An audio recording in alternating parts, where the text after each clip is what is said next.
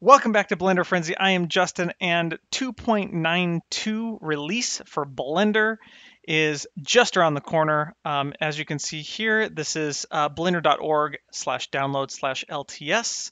The LTS is the long-term support, so you can see 2.83 here. And they have a long-term support plan mapped out, a rough plan here. Right after 2021, you can see that 2.92 is ready to be released, followed shortly after that by 2.93, which is another long-term support release. So you can see about every year they're going to release a new long-term support version. They're not going to actually add any new features. It's just going to be bug fixes. But along with the long-term support, you can see they're still developing Blender. They're still adding new features, which you can test out in the new experimental versions that come out. And you can look at what's coming up in these releases if you go to the wiki, and I'll leave a link to this in the post. But here you can see the older versions, the 2.83, this is the last long-term support. And then the next one will be 2.93 like we saw. But right now, this is the last stable release, as you can see. And then the next one coming out, which is in beta, which is actually, we have a release candidate now because it's very close to being released, is the Blender 2.92. So we are specifically going to look today at the features. So if you come down to more features, and then scroll down just the sequencer for now. So this is for all of you who are using Blender as a video editor, and these are the new sexy features of the sequencer, which are really cool. The first one being the coolest right here, the media transform redesign. And this is awesome. Here we can go, this is the, if you actually click on this link, it'll take you to this page here. And VSE media transform redesign. I'm not going to read all of this because I'm going to show you what I'm talking about.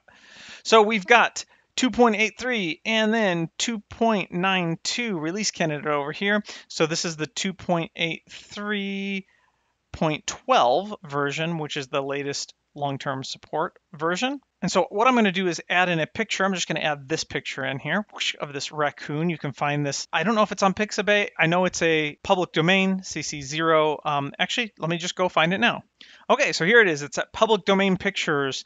And if you just search raccoon, you'll find this here. And it says Jean Beaufort. Jean Beaufort. If that's not French, then it's probably pronounced Jean Beaufort. Or Jean Beaufort has released this raccoon image under the public domain license. So you can go there if you want to check that out. But back to my demo here.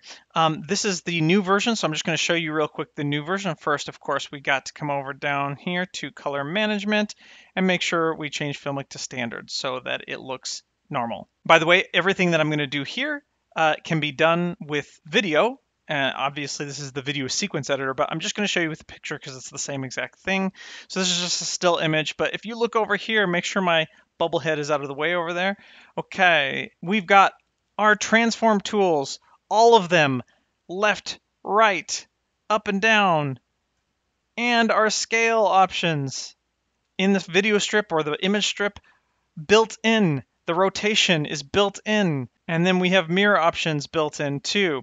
Now this is significant because in 2.83, we pull it over here and then you can see actually right off the bat, when I put this in here, let me see if I can delete that and just drag that in. You can see, boom, right away, original image aspect ratio. This is so important for a lot of reasons I'm not going to get into this video. I'm going to actually do a separate video about the differences between these and the video sequence editor, but just on the surface of it, you can see that this doesn't pull in right. So what you would have to do here is come over here. See, here's the transform that we have here, but we have offset, or we can make it offset here, but then that's too big for our dimensions. So we actually can't use that. We have mirror here, but no scale and rotation. So you'd have to come over here and make sure you have your image or video selected, Shift A, and add in an effect strip, transform. And then from the transform, make sure you have that selected. Now you have these options here, where you have another position, X and Y, a little bit redundant. Here is cool. We have a uniform scale option. That way you can scale it uniformly here like that. And then you have your rotation. But In order to get the aspect ratio we want over here, we'd have to do this manually.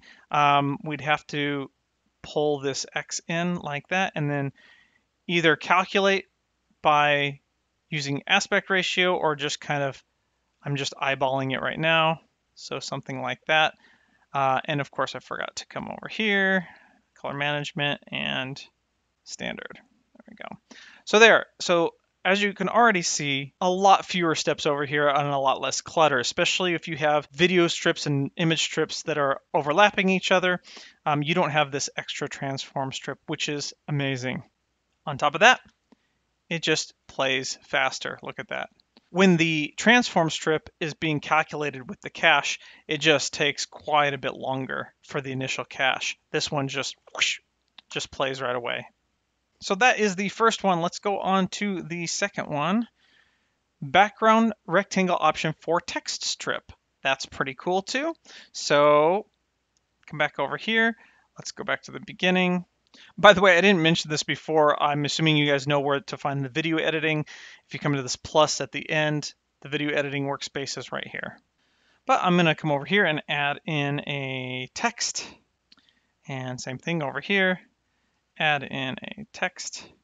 And we can see all of our text options over here compared to over here. Now you have the same options over here, but under shadow, we actually have box. And if we do same thing up here, let's do this is a raccoon. And I'm probably spelling that wrong, but I don't care at this point. We got 100. And with this box, you can see it just adds a box under it that you can change the color of to be whatever right away. In 2.83, you'd have to actually add in a separate color strip underneath it. And then you would have to either offset it or crop it, or both, in order for it to, let's do this. Let's crop. And then crop the top down here like this. And then, of course, we'd have to come up here and change this cross to alpha over. So like that. And then we could change the color like this. So look at this. We already have our text and our video or our image labeled the way we want it and positioned the way we want it with only 2 strips. Here we have a total of 4 already, and we don't have that much going on here. And just think if you have a whole bunch more in your scene just trying to overlay stuff, it gets to be a big pain in the neck. So this is really helpful. Kind of logically combining everything together so you don't need as many strips, which is awesome. Okay, next one, we have add overlay popover panels. Oh, this is pretty cool. So this one, nope, this one, add panels with overlay settings for strips and preview and overlay and enable disable button. Additional options have been added: strip name, strip source, and strip duration. And what this is users can now select what info they need to see on the strips. When no text is displayed, waveforms are drawn in full height, which means you can actually come over here, and I don't have an audio. Let's get some music. Okay, open up some music here, and okay, this is what we would normally see. I'm gonna go ahead and display the waveform, and you can see we have our title above and the waveform beneath it. But if you come up over here to our overlays, we can actually disable all of our overlays, which will just show the strip, or we can choose disable duration, source, and name. You can see that's so much better for your waveform if you're editing and you don't have that text in the way here. And there's no such option in previous versions. Okay, next one. Go back here. And paste strips after playhead by default. Okay, so this is copy and paste here. So paste copy strips after playhead because this is more intuitive. Let me show you what it was here. So if I had the playhead here and I selected all of them and I copied them, when I put the playhead here and pasted them, it would paste them relative to where the playhead was originally, which this could confuse the heck out of you if you didn't know this. For example, if we have these, let's just hide this for now.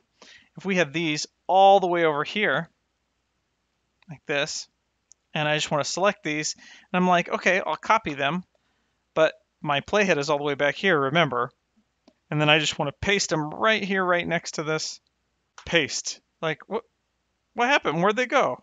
Where did I paste them? Oh, well, they're way over here because, again, they were in reference to the playhead. So here, I think we can get rid of this one. Let me that right there. Here, we can copy these no matter where the playhead is. So copy and then paste. It will paste it right away here. Now we have the option to keep the offset, which acts like the previous style, but by default, it pastes it wherever you put your playhead, which is a lot more intuitive. So copy that, and then let's say this is here, copy, and then move that here, paste. Now keep offset, of course, it's going to be where the playhead was originally. So yeah, I like the fact that they kept this just in case you are more used to the old style, but for new users, it's more intuitive this way. Okay, what's next? Move, remove gaps. I don't know if that's a typo. Move, remove gaps. Oh, no.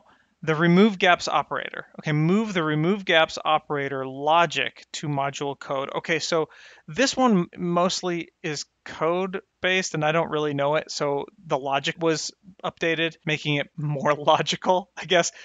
But there is one thing, calculate gap from start frame. Previously, gap was considered only in between strips. So that is cool because what you would have to do, see right here, if I come to the beginning and let's select everything and just move these. If I removed my gaps by pressing backspace, then it would just do it in between the strips. It wouldn't then remove this huge gap here. You'd have to first take these and then snap them, Shift S, and then of course this is a transform strip, so you'd have to press G momentarily and then right click to cancel. A little bit tedious again. And then you'd have to backspace. Now, all of that, if you're trying to edit a video and you're on a deadline, it's very difficult when you have all of this stuff that you have to do just for a very simple task. So here we have now our simple scene. And then if we go back to the beginning and we just backspace, it starts from wherever the first gap is. Doesn't matter if it's the start frame or not. It doesn't matter if it's in between the strips. It will remove the gap wherever the gaps are. Much easier, much faster. You can see this already took us a fraction of the time to do rather than here. So I'm really looking forward to this 2.92 release. It's going to really speed up your video editing workflow, I think. Okay, and then the last one here, hide cache settings and adjust defaults. Adjust the default cache settings for all files to store raw and final images. They just changed the defaults. All settings are still available when the developer extra options is enabled. And you can already see that here when I press play. When I press play over here, you can see the cache is automatically coming in there. You don't see that over here, but there is no cache option. In fact, it's not even over here. We have proxy options. If we select one of our strips here, we have these. Now they did change this, it looks like. This used to be in the developer options. In an earlier version of 2.92, this proxy one wasn't here. You'd have to enable the developer ones, unless I've already enabled those. Well, either way, you come over here to Edit, Preferences, up to Interface, and then check Developer Extras, and then you can see this cache down here. Again, I think the proxy originally was also with those developer extras, but I'm glad that they changed that because I think a lot of people use the proxies. I certainly do, and I need to make a video about that, by the way.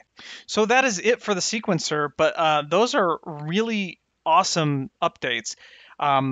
Just going to really speed up your workflow. You've got some motion tracking ones that are pretty cool. They've kind of just reorganized it and simplified it a little bit. And then also huge speed up of tracking multiple objects at the same time. Or sorry, multiple tracks at the same time. They added for the compositor a new compositor node. It's to adjust the exposure of images rather than going to, we were going to the exposure down here. And under color management, you can change the exposure here. But I guess they have a new, I just want to check that out actually. Let's go to compositing. use nodes, and I'm just curious. Search exposure. All right, look at that. Can change your exposure. Of course, we don't have anything in here. Let's add in our Raccoon image here and hook that up. Why can't I see that? Oh, I need a view. There we go. Viewer node. And all right, so our exposure, whoosh, look at that. Pretty cool. All right, but anyway, so that is it for this video. Just wanted to go over some of the upcoming features of 2.92. It's in beta. We got the release candidate out. The full release will be out very soon. So stay tuned and happy editing.